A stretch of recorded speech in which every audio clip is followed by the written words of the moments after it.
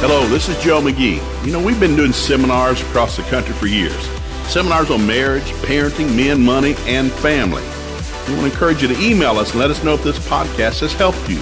Or maybe you have joined us live at one of our seminars. If you have a testimony, you just want to tell us what God's doing in your life, please email us at mail@joemcgeeministries.com, or you can contact us through our website, joemcgeeministries.com.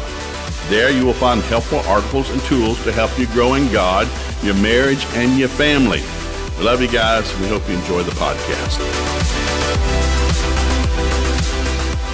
Hello, everybody. It's Joe and Angel. Welcome to MailBag Monday. We've got some great questions to answer today, Angel. Let's jump right into this thing. What do we have? All right, Joe. My wife and I just did one of those little marriage quizzes. And one question was, how satisfied are you with your marriage relationship? That's dangerous. There went the day. No, the whole weekend. I was surprised to find out that her approval rating was a lot lower than mine. Do all men think their relationship is going better than women do? Shoot, yeah, man. I'm a guy. I think I'm hitting a home run every time I get up to the plate. I'm swinging for the fence, man. If it didn't go over, at least I was aiming for it. That's right, man. My heart is right before God. I think I'm hitting a home run every day. Every man gets up. How'd your day go? Real good. How's your marriage? Really good. That's like really good. I'm doing really good. Unless you're some sort of fit of depression, you think you're doing good every time. We don't know. Every marriage counseling I've ever done, it was always the husband. The wife would come in 3 times, 3 couples I was dealing with that were ready for a divorce. The wife says, she's done, she's through. He said, I didn't know. I'm not trying to be funny. I'm serious. The guy said, veteran marriage, said, I didn't know that's a problem. That's because men are oblivious. And ladies, unless you're telling him detail on a regular basis, he didn't have a clue. But you can't yell at him. You can't gripe all the time. You just need to have one of those. I used to think this is the greatest thing I ever read. Once a week, sit down with a cup of coffee or hot tea for 30 minutes. Sit down and look at one another with no kids, nothing. Get on the porch, drive down to McDonald's, drive to a coffee place, go to Starbucks. For 30 minutes, just sit and look at one another. Hey, how are we doing on a scale of 1 to 10? What can we do better? And then I kept a list. Our job, our vocation, the house we're living in, our sex life, our children, our parenting thing, the church we're at. I would just run a scale of 1 to how are we doing? We're doing a 7. Do we need to find a better place to go? No, I just don't like that. Well, we need to change that. What do we need to do? Get to the point. You got about 60 seconds to answer something, because you're not going into the 2-hour detail or a 3-week seminar. You're just trying to, are you happy? I thought you were happy. Well, no, I don't like this. I didn't know that. I didn't know. People laugh all the time until the marriage seminar where we're at a seafood restaurant, 30 years into our marriage. 4 of our kids are with us. I flew 2 of our kids down from college. And with this, I took my wife to a seafood restaurant for 30 years. That's what my dad did. We lived in Tennessee. There's not a seafood restaurant, so it was a special thing. So we're sitting there, and I noticed my wife's not eating her seafood. And I said, honey, you okay? Yeah. I said, your food not good? She said, Joe, is this a good seafood restaurant? I said, yeah, baby, it's a 5-star restaurant. Took 2 weeks to get in here. Is there a problem? She said, I just realized something. I said, what? I don't like seafood. I've been taking it for 30 years. She said in front of my kids, I just figured you never could find a good restaurant. If this is a good seafood restaurant, I don't like seafood. I like steak. So for the next 14 years of marriage, we went to a steakhouse on our anniversary, or we ate steak. I didn't know. I'm 30 years. I teach on marriage. And my kids are like, Dad, you teach on marriage. I just learned something new. You learn something new all the time. That's why if you're not talking on a regular basis, that's why the divorce rates are the highest when the last kid leaves home. Because everybody's just tolerated. Well, I'll put up with it all. You're not trying to change it. You're not trying to fix it. You're not working on it. You're just tolerating one another. And but that is not what God intended. Marriage is we are supposed to have the kind of marriage, 1 Peter 3, that makes everybody else jealous. When you go out and people say, man, I wish I had a marriage like yours. I wish I had a marriage like yours. Well, I have a normal marriage. We have to repent every day, forgive every day, but we are committed to one another. Yeah. We tell the truth to one another. If there's a problem, we say it. We're not always happy, People ask us, we do marriage seminars all the time, but y'all don't seem to agree on hardly anything. No, we very seldom agree. We're opposites. God puts opposites together. But we love one another. We're trying to help one another. It's an incredible deal. Marriage is the second greatest thing God ever did in mankind, but it's different. Every day's a challenge. Yeah, and see, Joe would be perfectly content in his office all day ordering DoorDash. Just till Jesus comes. And studying. Yes. I'm in hog heaven. Yeah, just studying. I am a people person. That would drive me into deep depression. So usually every day, Joe's kind of gotten used to it. He's like, who are you going to lunch with today? where are you going today? And so we've just learned to allow I know that's how he is. He's happy. He knows how I am. I'm happy going and meeting and fellowshipping and. Yeah, and you got to be real honest. John, let's go. Let's go eat. I said, let's go. Let's go right now. And I just jump it. Let's go right now. I can drop it. I love my wife. I want her to be happy. But we are two completely different people in how we function and what kind of scratches our itch. Angel loves people. People love Angel. She's got more friends than I got hair on the back of my neck, Me, I'm real content, just me. I love what I do. And I can get into it and I can drop deep and I'm just gone. And yes. So I need help. I need grace. But the biggest thing is communication. Yes. And the second biggest thing is do not take any more of those quizzes. No, that's not smart because you're going to find you've married. I tell people, couples don't understand. When you got married, you married your 180-degree exact opposite. It's not Adam and Steve, it's Adam and Eve. When God made a helper for Adam, he made the exact total opposite. He made a female. Different DNA, different verbiage, different word skills, different manual dexterity. He made an hey, son, you already have you. I'm not going to make another you. You already needed help. I'm going to make somebody better than you that's going to be a helper to you because I love you. I love you so much, I want to make you a helper that's good at everything you're not good at, can do things you can't do, smart where you're not smart. So quit fighting over the thing I gave you. Well, we don't ever agree. You're not supposed to agree. You're supposed to see the problem from a different viewpoint. That's what makes life exciting. Well, and I think the thing I love most about marriage is the friendship. Mm-hmm. That you always have somebody there that you can talk to, you can count on. Be honest with, just be open. Share life with. Yeah, I love it. So, yeah, no more quizzes. Don't do the quiz. But you are going to be growing the rest of your life. If you're married for 50 years, you'll learn something on the 50th day of your anniversary. You're going to learn something you didn't know before. Well, I didn't know that about you. That's because you're still growing together. You're still growing together. And everybody's changing. Yes, praise God. All right. Joe, do you have any tips on helping people who have lost a spouse? My best friend lost her husband, and I'm like most people. I have no idea how to talk to her about it. Whoa. Well, okay, I'll speak from this end. Somebody's lost a spouse. It took about a year where you just get downright tired of people. Well, Joe, I'm so sorry to hear you lost your wife. Yeah, I've answered that question about 1,000 times. Me too. And I'm pretty much trying to get over it at this point. Quit bringing it up. And there's a thing where you're trying to be just, how do I say this? Just be yourself. I used to tell people all the time, if you have a family member that dies and you go over to the house, don't say anything. Go to the kitchen and wash some dishes. Go to the bathroom and clean the toilet. Wash some towels, clean some clothes, go mow the grass, do some weed eating. Don't say nothing. Just go. Love, it's a 4-letter word, but it's helping somebody. Love's not what you feel, it's what you do for somebody. Jesus said, don't tell me you love me, show me you love me. If you love somebody, hey, go hang out with me. And don't worry about bringing up, I shouldn't have brought that up. Don't worry about that. You're going to say something you probably shouldn't have said. If you've never been around somebody who's lost somebody, you don't know what to say. I didn't go to school. Hey, I went to school for dead people. I know exactly what to say. You don't know what to say. Just be yourself and be honest. And so if something comes up and you realize, that was probably not the best thing to bring up, I can avoid that. Let's just stick to this. Well, when I had heard that Denise had passed, and I'd known you both for many years. Yep. When you lose a spouse, either through divorce or through death, everybody changes the way they perceive you. Yes, they do. People that would invite you as a couple out don't anymore. You're on your own now, big boy. Which is very sad to me. I actually saw a Facebook post the other day, and I knew these two couples, and one had a spouse that had passed away. And did you hear that car go by really fast? So we're right by a racetrack here. Yeah, we are. So this one couple says, a few years ago we went to dinner with the couple that had lost a spouse.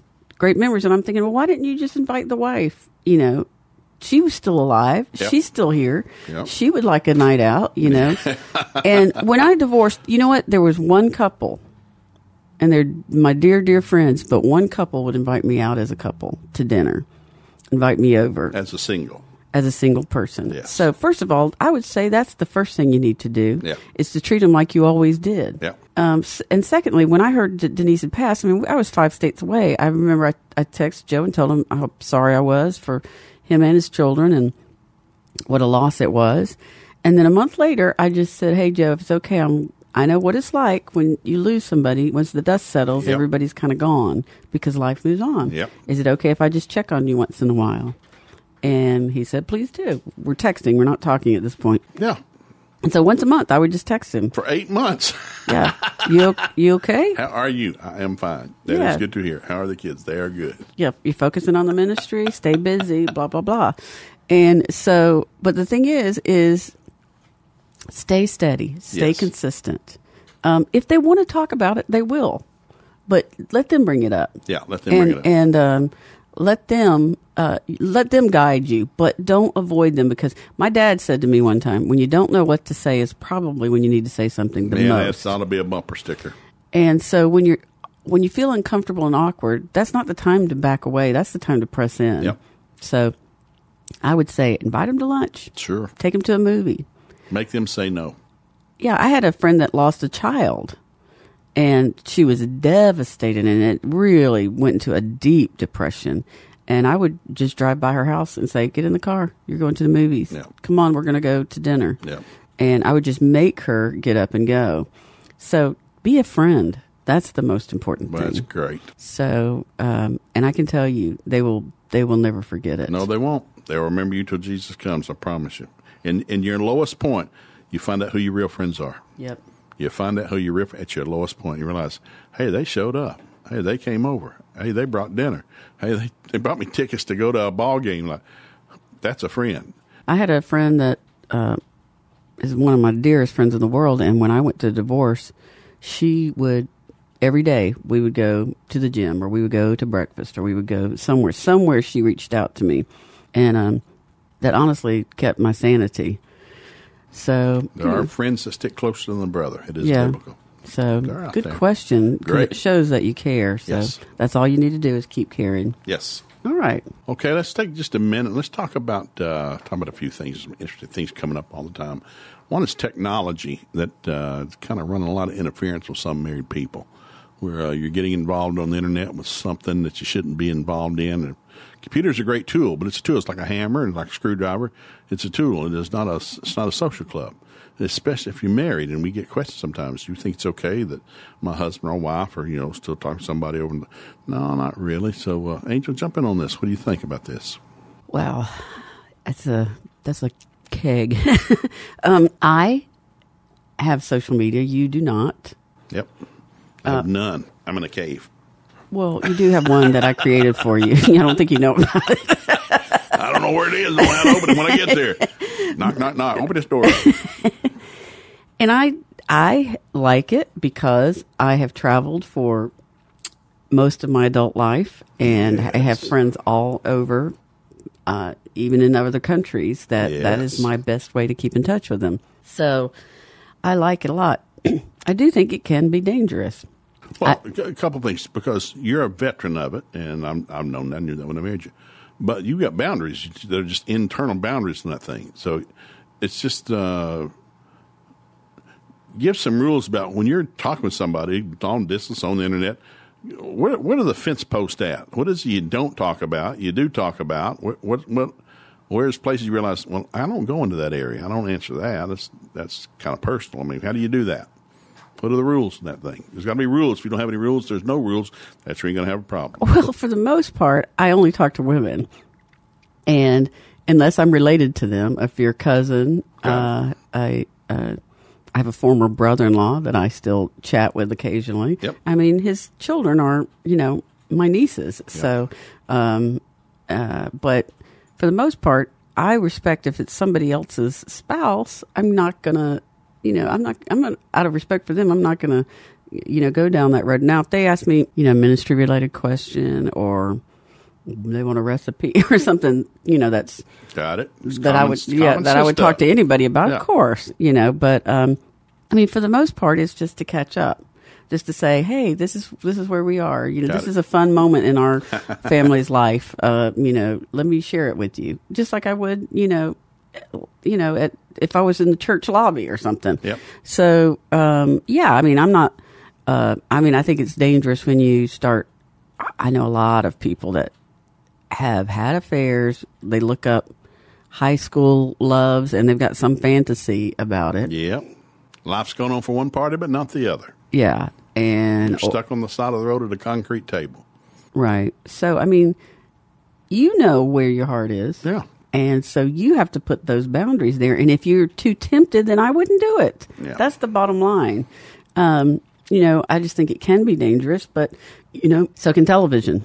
You know, I mean, I see people that watch things and open the door and let sexual things into their bedroom that should not be. Yeah. And so, so you have to have boundaries in every part of your life, even with music, Yeah. We are so inundated with stuff. Media is everywhere. I used to think of this, what's the first thing on your mind when you wake up in the morning? If you can't stay awake for more than 2 minutes and all of a sudden somebody else besides your spouse is on your mind, you got a problem. You got a problem. If the first person in your mind is not your spouse, we got a problem, boys. Something's inside. We're going to have to get it out. So there's going to take some repentance, forgiveness. It's like you got to go to the throne of God. You got to roll your kids over to God. Say, God, this isn't right. I'm thinking about somebody that's not even my spouse. And I've dealt with couples my whole life, married couples, Christian couples, realize I've got a challenge. I'm thinking about this person all the time. They're in my church and they're in this. Well, then you have to control. I can't come into your life and do that. You got to give that to God. You got to roll that over to Him. God, I shouldn't be thinking about this. Mm-hmm. I need to be thinking about you. Think on these things, whatever is lovely, honest, just, praiseworthy, a good report. Don't think on these things. Those things trying to exalt yourself against the knowledge of God. That's the devil trying to take you to hell. It's going to bust up your marriage. It's going to bust up your life. It's going to create God from answering prayers. That's hell trying to mess with your life. That's not somebody's flesh. That flesh is going back to dust. I try to imagine when we taught on marriage. I said, guys, you think, hey, I'm in love with this beautiful woman. I said, well, go meet her mother, because 40 years from now, that's what you're going to be sucking lips off of. You think he's so handsome? Go meet his father. That's what you're going to be sucking lips off 40 years from now, because his hair is going to drop out of his head, his bed is going to drop down around his ankles. Life happens, the flesh is going back to dust. Yeah. Whatever flesh you're interested in is going back to dust. Half of it's not real anyhow. If you take all the makeup and all the plastic surgery out of it, it's still a human body going back to dirt, and we're going to bury it one day. Right. You're getting involved in something that's temporal. And so you get yourself involved in something that's temporal, hell's got you. You got to keep your focus on what's eternal. Hey, man, eventually I'm going to see God. Yeah. I'm going to give an account of every idle thing in my life, every idle word or deed. Eventually I got to settle up. So I don't need to take a pile of dung into heaven. I need to take some rewards into heaven. Right. So I need to realize, what is this? That's hell trying to take me out. That's not some pretty woman or handsome man trying to allure me. That's hell trying to get me.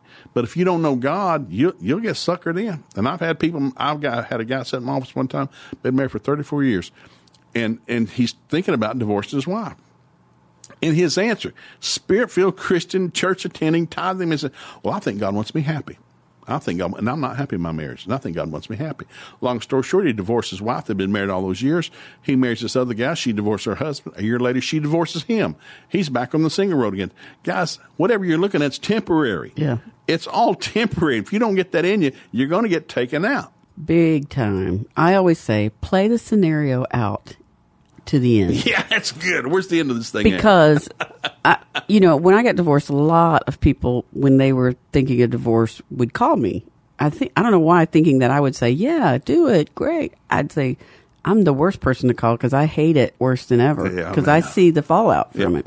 It's easier to work on your marriage than it is to get a divorce. But let's fast forward this. If you want to live in a one-bedroom apartment, working your butt off, seeing your kids half the time, then go for it, if it's worth that. But if you look into the eyes of your kids, there's no selfish choice that's worth hurting that. So the Bible's full of stories of people that got remarried, lost a spouse to death, they went stupid on them, and they got remarried. And you have to really search the scripture, but you can find it. You're supposed to focus on the person you're married to now. Mm-hmm. Not the former spouse, not the one that's dead or you're divorced and they live somewhere else.